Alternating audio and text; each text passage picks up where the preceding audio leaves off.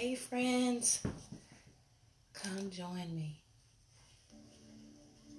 I have a song on my heart. God, we look to you tonight. I hope it's not too loud. Above the singing, God, above the I music, tell you, above the songs. this morning in service, really just this morning when I got up in such a rush because I had overslept. Let your name And I was just like, Lord, just help me, because sometimes I just be tired, in my body. Hello, Kendall. Just while I was there, I was just listening to my pastor. I thank God for my pastor. I thank God for the people there at the church. Hello, Terry. Hello, Stephen. And just in the worship, just to feel His presence. And there was something that was mentioned today that it just stuck with me and made me think about my friends and loved ones that were just going so strong, in the Lord.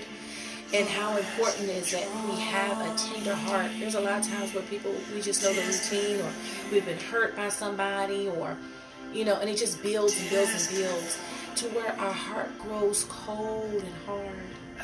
You want to keep a tender heart. You want to be open to Him, And I was just thinking about, the things that I have went through, and I know that it is people that have rejected me because I chose Jesus. And that's hard to do it without the Lord, He gives you that strength, to get through it. And I just want to encourage those, to hold on to Jesus. Don't allow the enemy to steal, your call. Don't allow the enemy to steal your relationship with Him. Don't allow your heart to grow cold towards Him. Surrender all, surrender everything, and be open to Him, I tell you, I was like, this time last year, I was like, you're growing. There's a lot that's changed. I tell you, I surrender. I surrender. I want to know you more. I want to know you more. I surrender. I surrender. I want to know you more. I want to know you more. Oh, thank you, Lord, thank you. Create in me a clean heart, oh God. Renew in me a right spirit. Oh God, that I know you. Oh God, all the days of my life I serve you. Oh yes, Jesus, breathe within. Lord, have your way. Lord, have your way in me. That should be our prayer. Have your way, Lord. Like a mighty storm, stir within my soul. Lord, have your way. Lord, have your way in me. Oh God, like a mighty rushing wind. Jesus, breathe within. Lord, have your way. Lord, have your way in me. Oh God, like a mighty storm, stir within my soul. Lord, have your way. Lord, have your way in me. Yeah. That should be our prayer. Each and every day, that should be our prayer. That, my pastor, he gave the example, like, this is not a sprint on this walk. This is a marathon. You keep running. You don't just quit.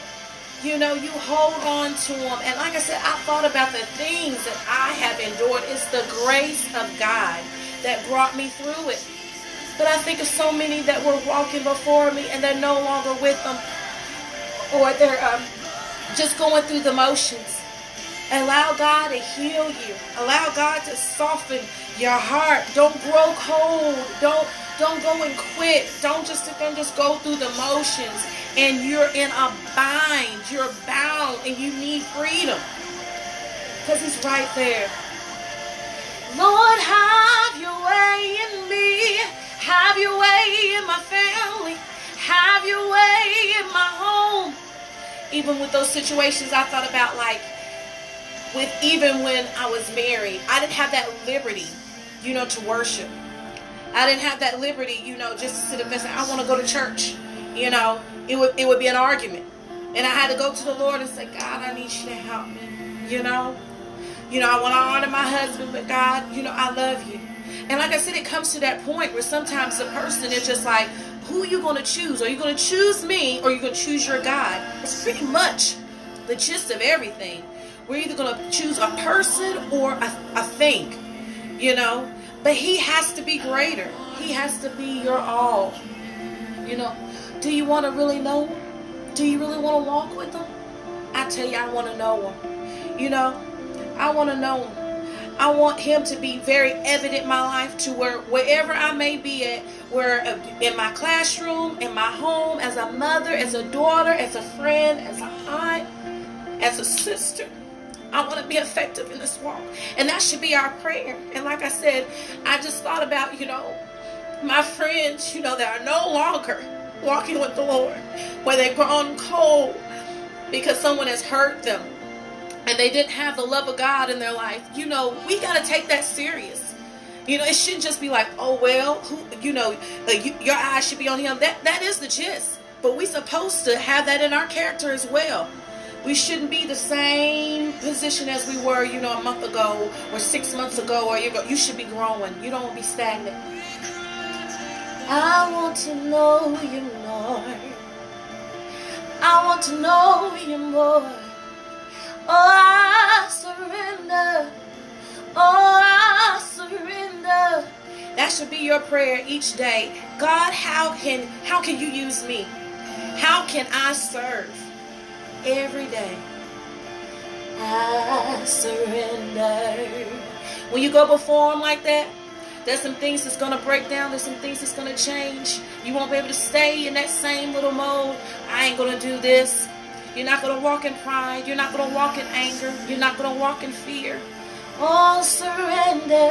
I surrender.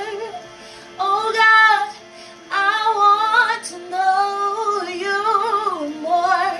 I want to know You more. I tell that relationship with Him, the more you want to know Him, you want more people to know who He is. You want to see other people to get free. You want other people to sit there and grow. Spend time with Him. I want to know You more. Oh, I surrender. I surrender. I want to know You more. I want to know You more. I surrender.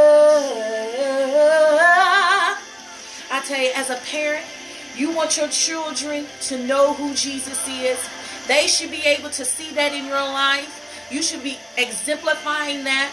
The best thing that you can do is introduce the Lord to your children. But live it. Be that before them. I tell you, I haven't always had it together. When I was raised in a Christian home, I knew the right things to do. I knew how to sit there and carry myself. I was very moral. And then it got to a point where I was allowing other things to be my idols in my heart. So those choices and my actions and my lifestyle, it changed because I compromised. One thing you don't want to do is just let go of Him and just put Him on the back burner. You're like, well, I know He loves me. I know He died for me. But you live as if He doesn't exist. You live as if you don't love Him. You live as if how He sees you and how He feels, it doesn't matter. When Jesus is a priority, there's going to be a change in your life. And for me, it's like nothing else is going to exalt their stuff higher than Him. Period. I'm not going to let anything interfere in that relationship with him. So if it's something that's coming, into my life or trying to connect to me that is an interference with him, I'm going to break away from it. No, because why? I want to know him more. I want the Lord to have his way in my life, oh God. Lord, have your way. Lord, have your way in me. Oh, I surrender. How many's gonna surrender?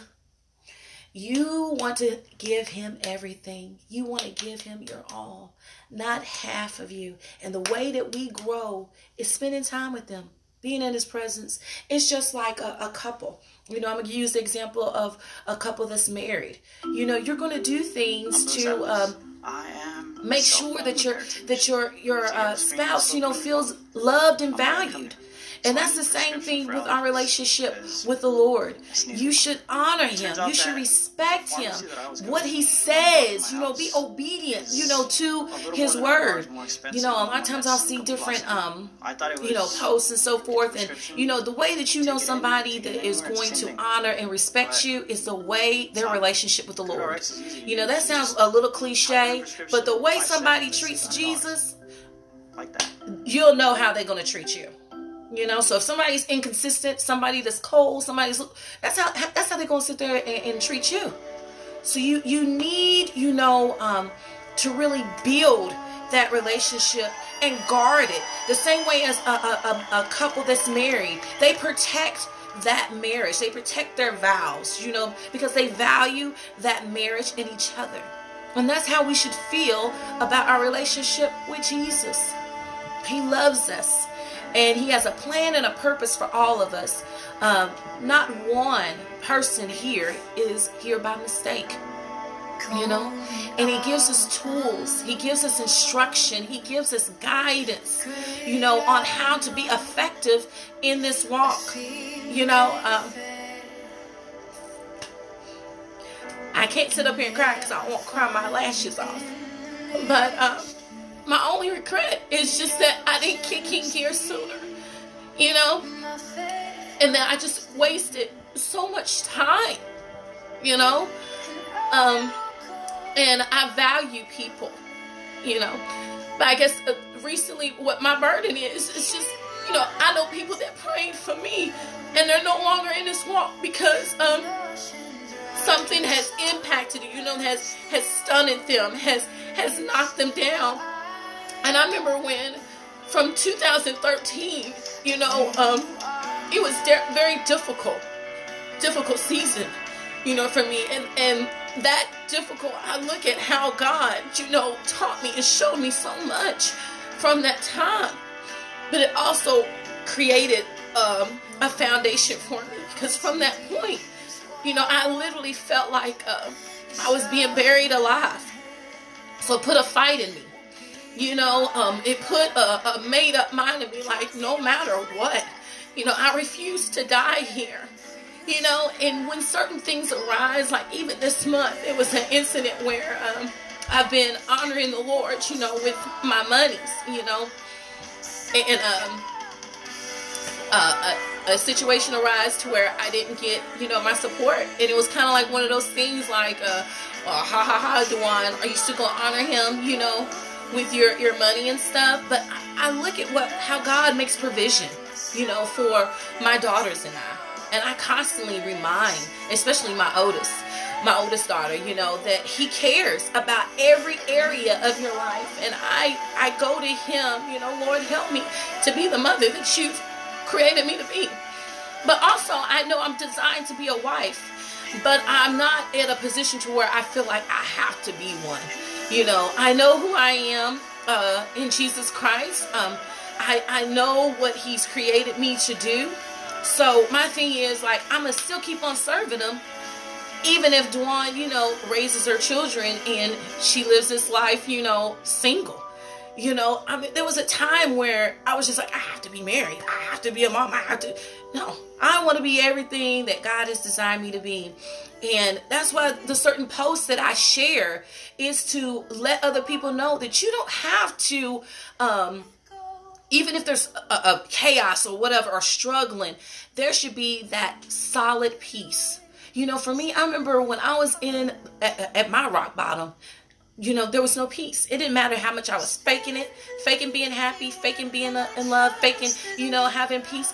And it was not present, you know, and to experience, to have that now, like I refuse to let anything, you know, take that from me or jeopardize that, you know. I've made some foolish mistakes. I know I've been a hindrance or a stumbling block, you know, to others in my past. And that's why I said it's so important. Like, we can't just look at it like, well, I'm just human and Jesus understands. You know, we all have an assignment. We all have a purpose, and we're all connected. Our choices affect those connected to us, you know. But I remember, like, when I was just sitting in church, and I was like, there's people that literally, you know, walked away from me. Like, I probably would have still had a marriage, you know, if I chose him other than Jesus. You know, sometimes those things arise where that person's just like, you know, like, I can't do this. But my thing is, he comes before all, you know. And when you fall in love with Jesus, you are going to know how to treat yourself. You are going to know how to treat other people. You know, when I encounter people that profess to be a follower of the Lord and you don't know how to talk to people, you don't know how to treat folk, it absolutely baffles me. It really does. Because I'm thinking, like, just like you're his son or you're his daughter, how do you think he gets the glory out of that? How do you think he's pleased by that? But I recently made a post where, you know, I care about people. I care about how people feel, but not at the expense of telling them a lie. You know, I'm not going to sit there and lie to you. I'm going to share this and then I'm going to get up off of here. You know, there's a friend of mine, you know, and I think about him all the time. I miss him. But the way our friendship established, he said to me, you know, you can't be my friend because Christians hate gays.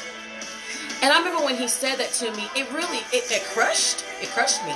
Because I was just thinking like, what in the world? What has people said to you? How have they, you know, treated you? But, you know, he's just a sweet, tender, you know, spirit. But I knew the reason why he was so hardened towards God is because how people sit up there and treat it. And yes, there's no excuse for that. But I can understand the reasons for where some people are at and how they got there, you know. And I try to be that person to not be that reason. People to be at their low, to be at that rock bottom. I want to be able to be that person to speak life and speak words of encouragement and introduce them to Jesus. Period. You know, I know what God has done for me and my family, and I know that he can do that for you and anybody else.